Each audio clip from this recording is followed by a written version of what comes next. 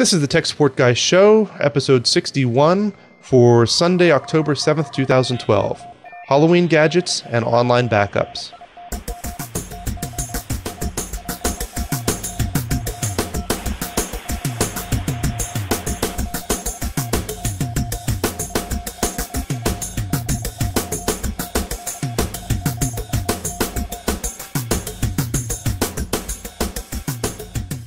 Welcome to the Tech Support Guy Show. I'm Mike Cermak, known on the site as Tech Guy. With me today is Daniel McCarthy. Good afternoon. Who is covered in sawdust today. I am covered in sawdust today. He forgot all about the show today and was too busy building coffins. That's right, a coffin. And when someone's building a coffin, you don't ask questions. You really don't. So, Dan, tell me about that a little bit. We'll get started in that. We have Halloween coming up soon, and and you have a new project. You're always doing interesting home projects. Did you start your blog yet? I didn't. You know, I to start it out, I looked at dadhacks.com and saw that there was an error page that shows every time you try to visit the site. So I contacted the owner to see if they'd be willing to sell it to me, and of course they didn't respond at all. But the error page is gone. So I haven't started that, but I am preparing for it. You know, as we're going through the coffin building here, I am documenting it with photos and tips and, you know, measure a lot and cut once kind of things. Sure. How's that work out for you? Yeah, so we're going to talk about that later. But yeah, so we're building a full-size coffin to use as a decoration for Halloween. We're going to put it out in the yard and stuff some dead stuff into it. You know, actual skeletons. Dead stuff or faux dead stuff. We're gonna do faux dead stuff. At least this year. Yeah. Although my middle son wants to help dig the grave for the coffin. Oh, good. Yeah. But we're not going to bury it. Well, I think you should have a permanent hole in your front yard the size of a coffin. Well, I think you wouldn't get many salespeople. Yeah, that's probably true. So what we had actually talked about was making a coffin that was made to appear as if it were half buried. I've seen pictures of such a thing. Right. We were gonna make our own. We like making our own stuff here. It teaches us how not to cut our thumbs off and things like that. But so first round, we're gonna build the coffin that Mike is showing in the video right now, and then we're gonna take I don't think I'm going to get to it this year, but next year I'm going to try to put a hinge on the coffin lid and make it motion sensitive so that it lights up and opens up the coffin lid and maybe even lets out a little fog from a fog machine. As you work on that, you might have to share the technical aspect of that and how you get it to work. If it's a Linux or Windows computer that runs that. Right. You know what? Yeah, and all joking aside, I mean, I could probably use... what is it, Arduino or whatever? Right, yes. I've been reading a lot about that lately. Yeah, I could probably, because the Arduino could actually, it can control a motor. So with a motion sensor and a powerful enough motor, and it would have to be fairly powerful because it's not real heavy, but heavy enough, it should be able to lift that up. You could probably get it done well enough by using a, like an X10 type thing. They have motion sensors and controllers, and that might be easier than having to build something, but not as much fun.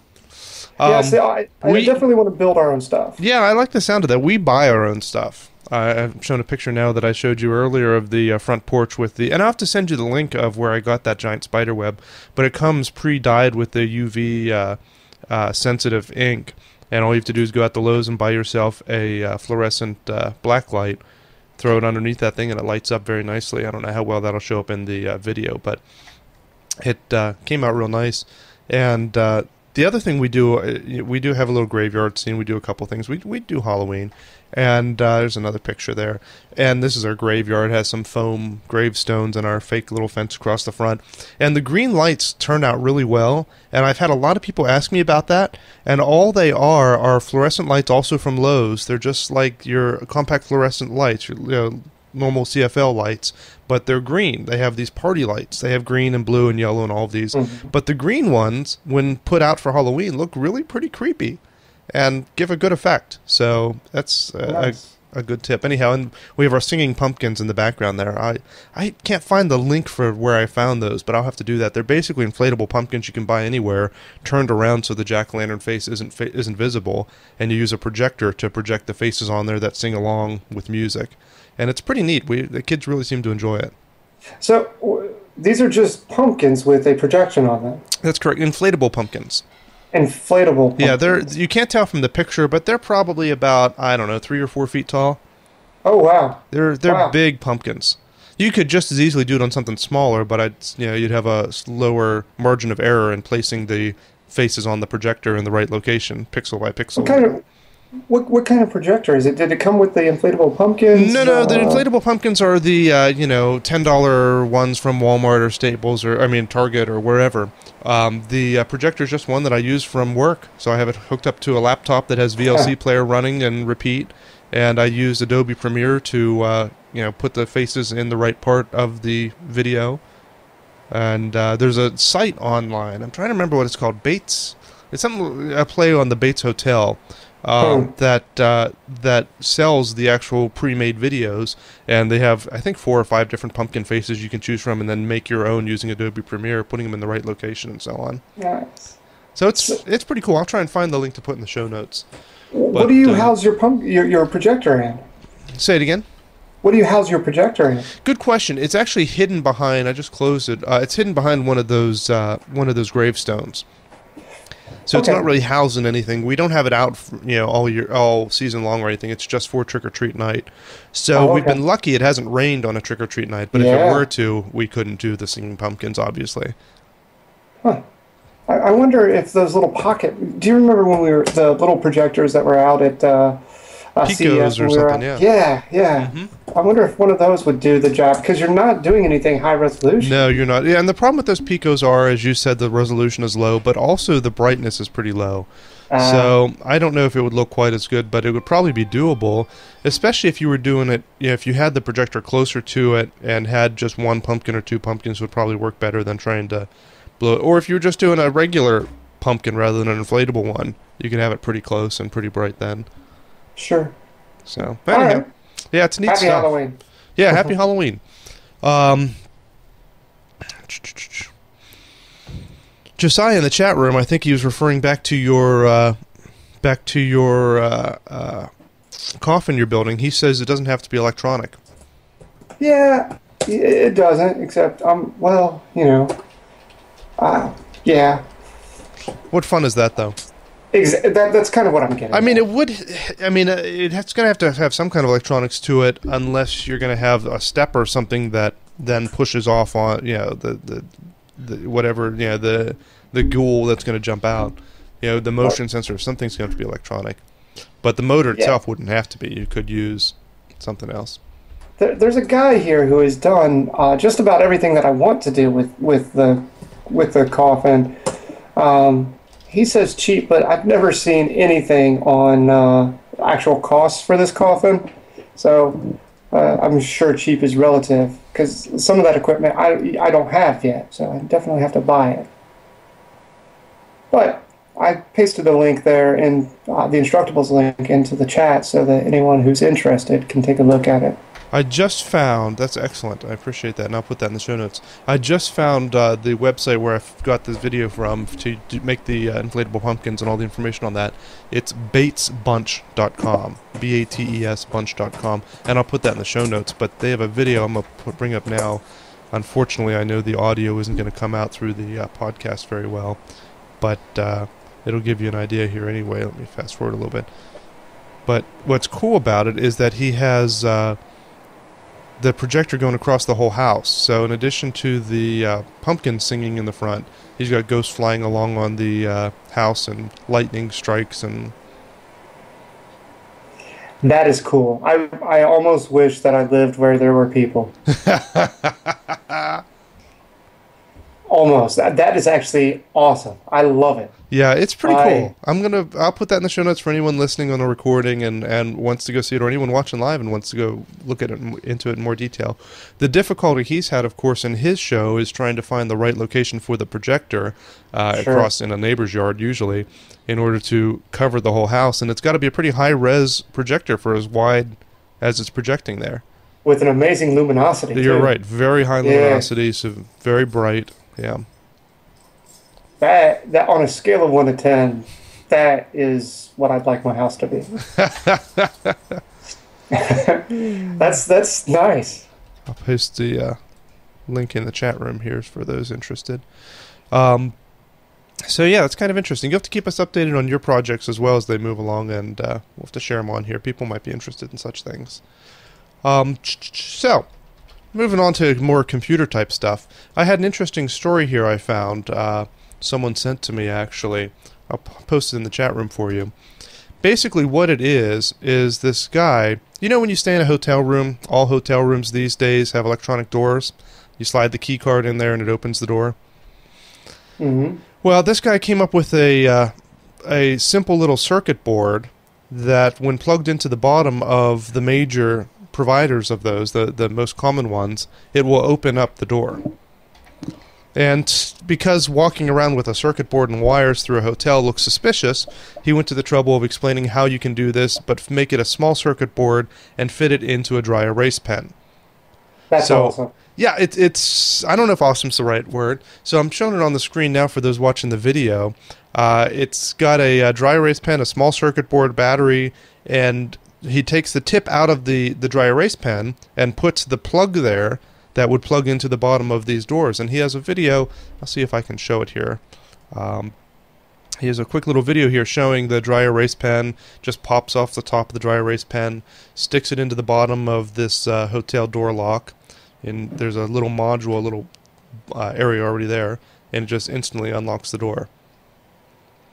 Apparently it's a programming port on the bottom of the doors that do that. This is nice. So the original hack used the Arduino board as its proof of concept. That doesn't look like Arduino in the... No, it looks too small. In the diagram there.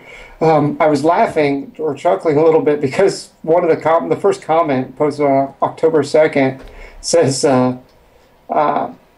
you can defend against this attack by checking into your hotel room, but just staying out at the clubs all night. If criminals break in, you are not there. Solved. And some guy replies to it, brilliant. That's funny, but so the manufacturer of the hotel door locks have released a free upgrade that they're making available to hotels to fix this problem, which is a piece of metal that covers the port on the bottom. So, which you know leads you to wonder how many hotels are going to go to the trouble of going around to all of their frickin' doors and installing some piece of metal on the bottom of the door. Well, so to put this on, I'm kind of a security freak. Maybe freak is too strong a word, but the hotels, most of them that I've been to, they actually have cameras in the hallways. Yes. So if you're sticking a dry erase marker up a card reader's ass, excuse my language, somebody's going to notice. Yeah, right. If they don't notice it right away, they will see it on the recording. So exactly. Unless you go out and buy a $3 ski mask, you're going to be in big trouble. That's true, but if you're wearing a ski mask in a hotel room, somebody is also going to take notice and kind of maybe question you. That's true. I'm just saying. That's true. But this is a neat hack. It is. And you know, just maybe you want to use a fitness center at your at the hotel that's right around the corner because you're too cheap to pay for a gym membership, and you got to swipe your card to get in there. Just plug in the marker. Dry erase marker? Mm-hmm. Yeah. Yeah. So you're encouraging people to steal, is what you're saying. I am. Yes, I am. There's no getting around it. I am. I think it's clever. It's clever in the sense that it's going to help make the doors more secure now. But sure. I'm not a big fan of him printing out the instructions quite so openly. It'd be nice maybe to go to the manufacturer first and say, hey, you know, in a month or two, I'm going to post this online. You might want to do something. So I think that would be the appropriate thing to do. Yeah, I'm sure he probably tried. So in a lot of cases, when these exploits are found, the people who have found the exploits actually attempt to notify the manufacturer's software or otherwise, and often they're ignored. They get no response. Yeah, if that's the case, then then going public with it, I think, might be appropriate, or at least public to maybe not the degree of detail as he is, Sure. but at least enough to catch their attention, so maybe they'll do something about it. And I'm going out to Portland, Oregon here the end of the week, and staying at a hotel there. And you can be sure that I will be looking at the bottom of my door lock to see if there's a little port open there. Yeah. Well, if you're staying in your hotel room, my wife does it, and it always frustrates me because it always catches me. She puts that lock on there. Of course, that's what you're supposed to do. That's what it's there for. Yeah. See, but see, I'm kind of dumb, and every time I try to go out the door, that just the darn thing catches me. Now, Every do you time. think that she's doing it for security, or just because she thinks it's funny to see you get caught by the door? Both.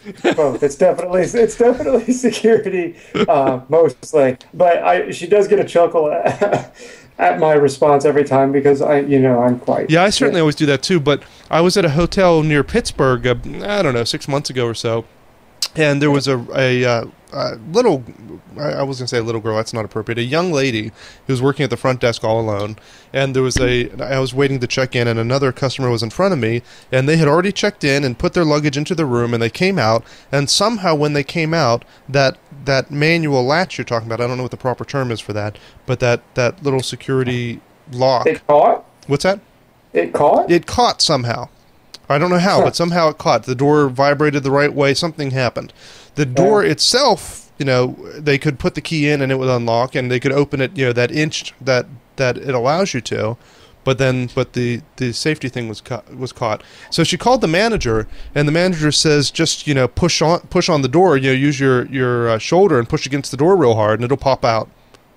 And so she did. And I mean, this girl couldn't have been, 110 pounds soaking wet. And she went down the hallway there, and she just, she got a little bit of a running start and just boom, popped it, and the thing just broke right off.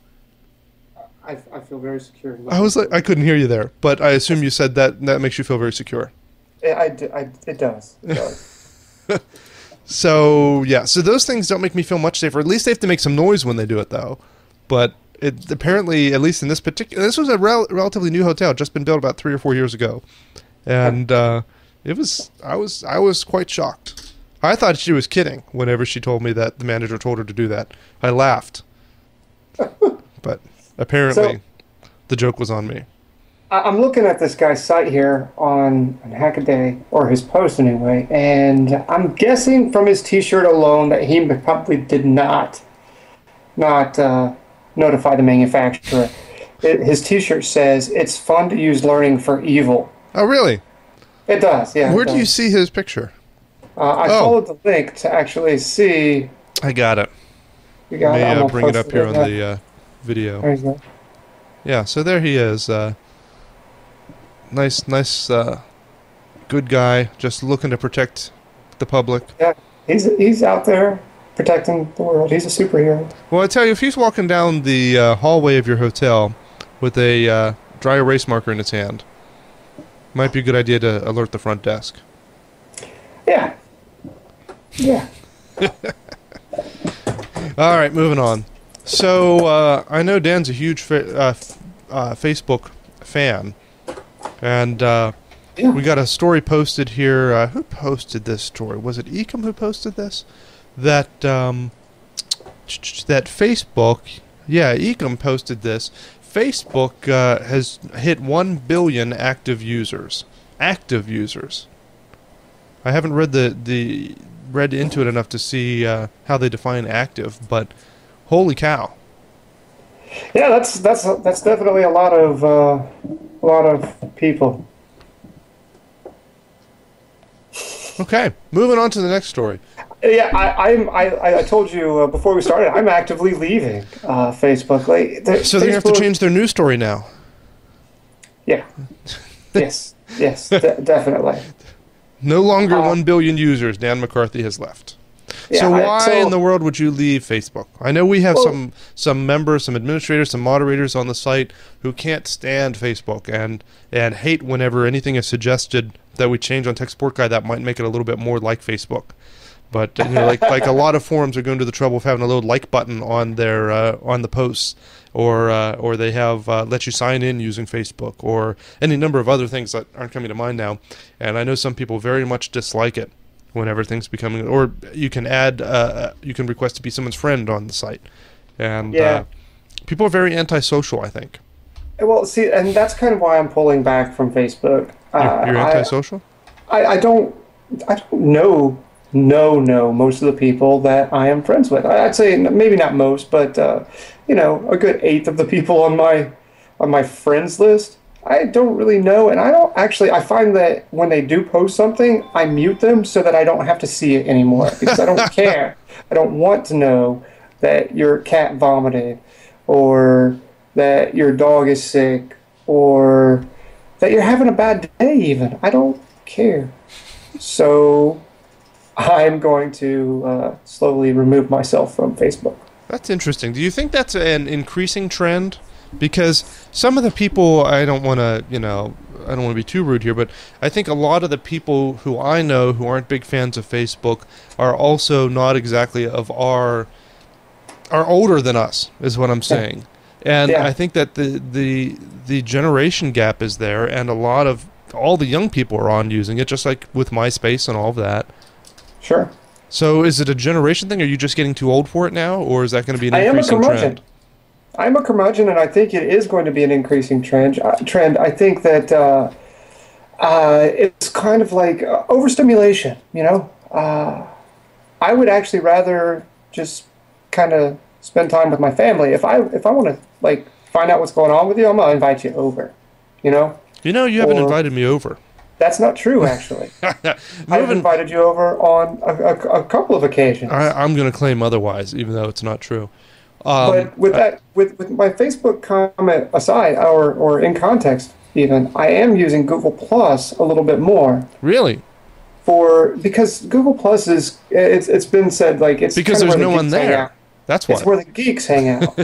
Well, there's that too, but I find that Google Plus has almost become my newsreader because I can follow, you know, general technology, and I get Wired, I get Guy Kawasaki, I get a bunch of people that come up in that posting on general technology. So ZDNet, who else is on there? CNET. You know, it's almost like a stream of news as opposed to terribly social. And I'm not social. So Facebook 1 billion, hooray! I'm running away. Interesting. Well, and see, I know a lot of people who are moving away from Facebook because of privacy concerns. And I guess if you are of the paranoid sort or don't like people knowing about where you are, what you're doing, then Facebook is certainly not the right site for you. Right. But, yeah, it's interesting to look into. So the privacy isn't a big issue, I don't think. I think any privacy issues that Facebook brings up, they address fairly quickly. I've been pretty happy with it in terms of privacy. Yeah, I can't complain about their privacy. It's mostly me. I don't like people, so running away. Well, I got nothing else to say about that. Moving on, right? I'm checking into Facebook. I have 298 of my closest friends on there that I'm watching. Exactly. And every one of them I know personally. Now, I hope that if your mother listens, that she is not offended by that. She is my friend. She just signed up for an account about 2 weeks ago. She is also my friend. See, and that's why you're leaving. I'm going to tell her so. Yeah, I'm out. I had an interesting problem about a week and a half ago. I have one main computer at home that I use. It's running Windows Vista. It hasn't been reformatted in a very long time, and I'm aiming to keep it that way. It's got the primary partition is 3 hard drives on a RAID 5 for those who care about that or care about the geeky stuff. And I have this temporary drive that I had in there as well. It's a 10,000 RPM fast little hard drive that I just use for temp stuff. Whenever I'm rendering videos, I throw them on there. Stuff that I don't really care about, and that because that wasn't on RAID 5. And so I go to start, and also my my temp folder for Windows and my what do you call it? It used to be called virtual memory. What do they call it now? I'm too old. In any event, I'll find it. Virtual memory. What's that? Virtual memory. Is it still called virtual memory? I thought it was called something else now. Yeah, it is. All right. Your virtual memory, I had that set on this other drive because it was faster and not used much. So anyhow, it was just for that kind of stuff. And so I go to turn on my computer about a week and a half ago, and BIOS screen comes up and runs a little longer than usual, and the Windows Start screen comes up, and then the BIOS screen comes up and waits a little longer than usual, and then the Windows Start screen comes up, and then the BIOS screen comes up, and I'm stuck in a loop. And try safe mode, and that does come up. And I come to find out that my 320 gig, 10,000 RPM hard drive is showing up as 8 gig sometimes, and sometimes not showing up. And in either case, I can't read anything on it. So my hard drive died.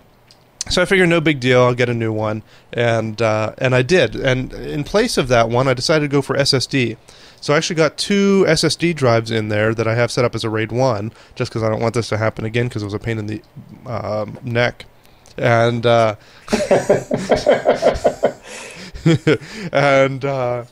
I put these 2 new SSDs in and set up all the temp folders onto there again, and realized that I had some videos and some other things on there that I needed that were really gone. I was thinking, it's not a big deal, all my data's on the RAID 5. Turns out I've been putting more stuff over on this temp drive and hadn't really finished processing it or thought about it, and it was gone. So we tried some recovery tools at the shop, and we were not really able to get anything. Bobby, at the shop suggested that I send it into Drive Savers, and we've had very good luck with Drive Savers in the past. I don't know if you've used them before, Dan, or know anyone who has. They are excellent, and I think we even have a TSG coupon code for them somewhere. They were a sponsor at one time, and we have something that'll get you 10% off. I'll find that. But that's not the reason I mentioned them. They are the best at what they do, and super expensive. Like, to recover a normal hard drive, most of the customers I deal with have paid around $1,000. Very expensive, but they can get the data back. And if that's important data to a business, that's worth it to them to spend that money for it.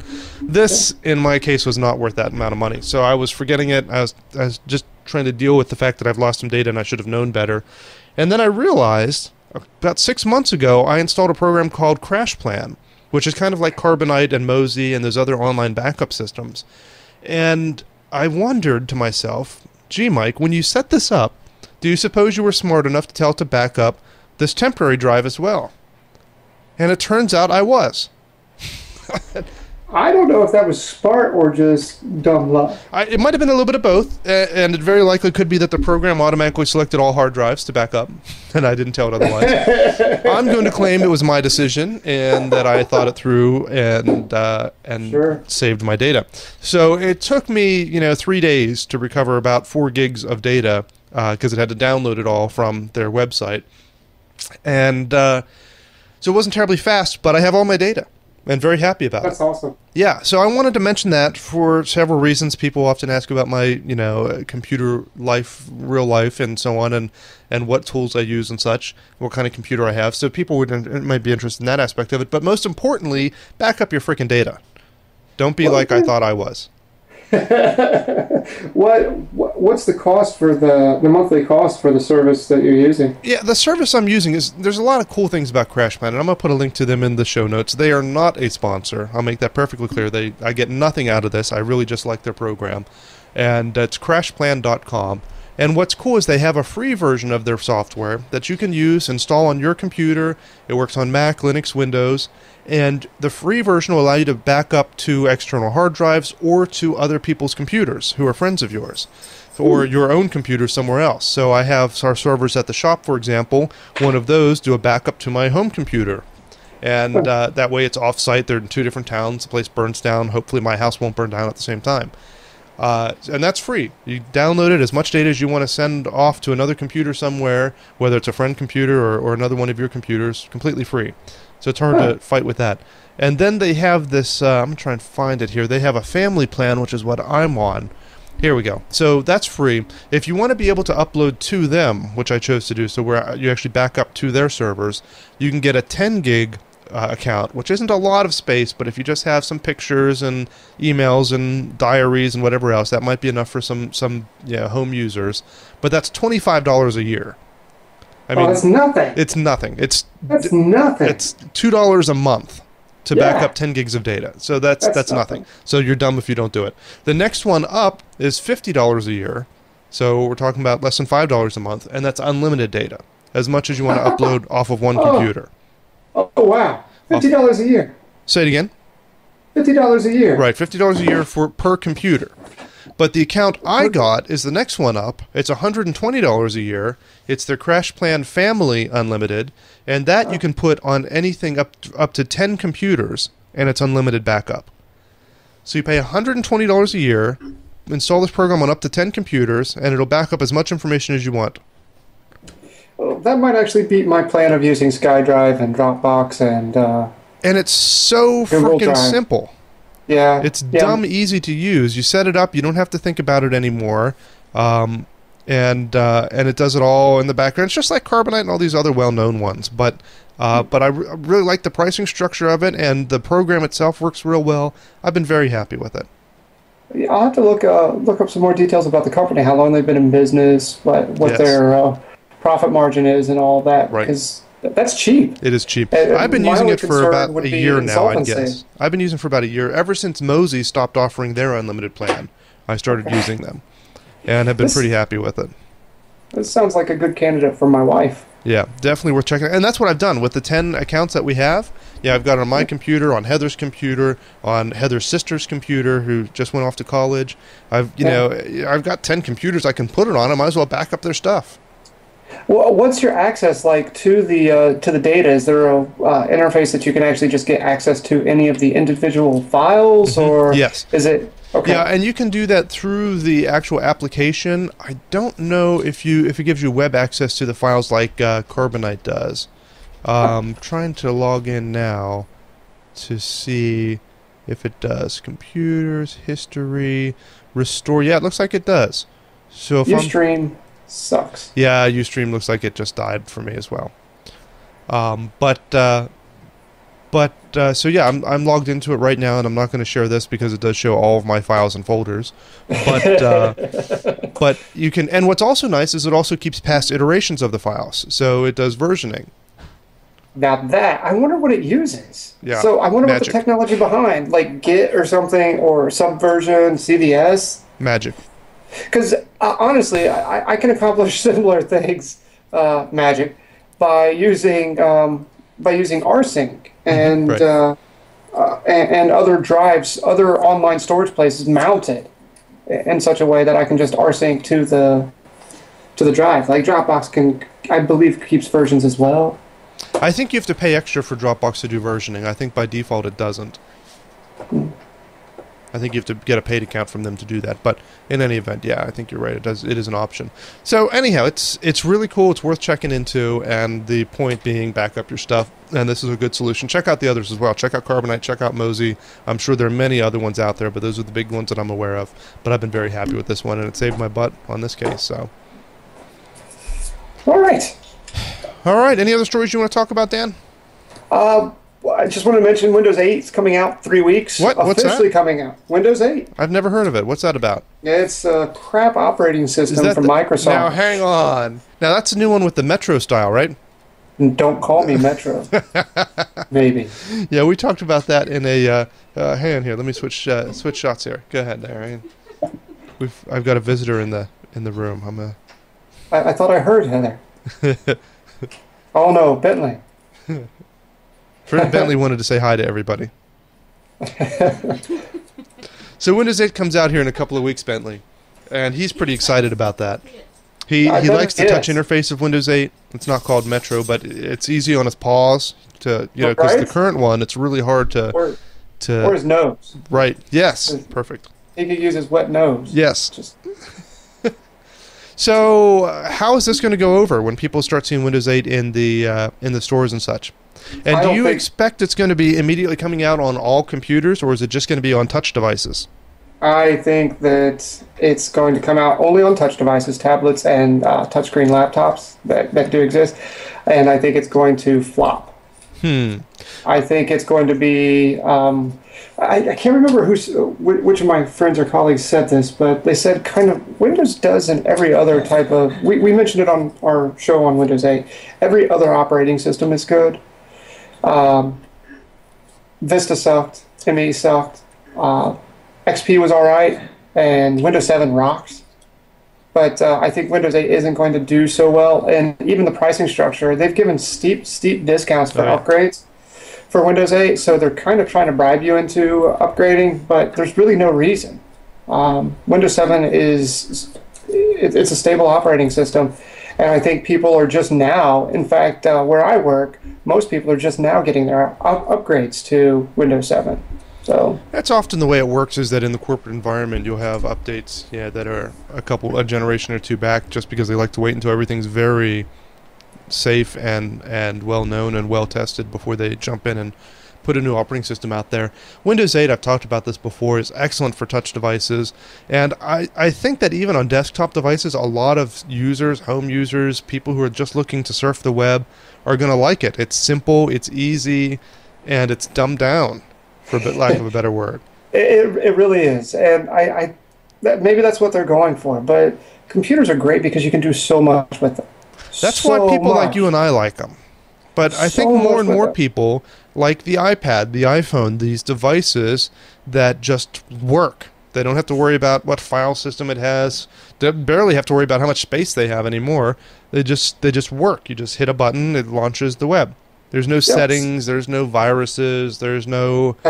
So, hey, easy. This is a Microsoft offering, so there are going to be viruses. Now, did I hear that Windows 8 is going to come with its own antivirus built in? I believe Windows 7 came with its own antivirus built in. Fair enough. I think it did. I think Security Essentials is basically built into 7, but I think it's more integrated in 8. But yeah, I think you're right.